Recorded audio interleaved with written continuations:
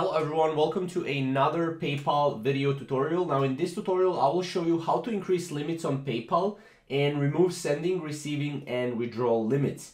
Now as you can see, if I go here to my account and if I go to profile or actually account settings, I can go here and I can go here to limits.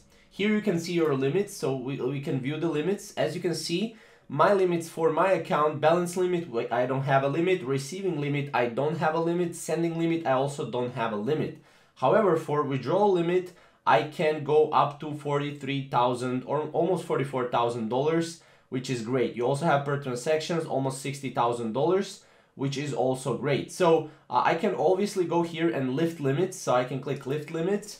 And then as you can see, I will have to go and I'll have to link a US bank account. So basically, the more you want to lift the limits or increase limits on PayPal, the more information you will have to give to PayPal. You will have to give your bank account details. You'll have to basically go and give, your ID. And basically what you need to do is you need to become a verified PayPal merchant or a verified PayPal account owner, and then you will be able to go and increase limits on your PayPal. Now, this is the best way to do it. Just go here and just go to, lift limits when you go to your account settings. Obviously, as you can see, if you have a verified PayPal account, there's no limit on the total amount of money you can send.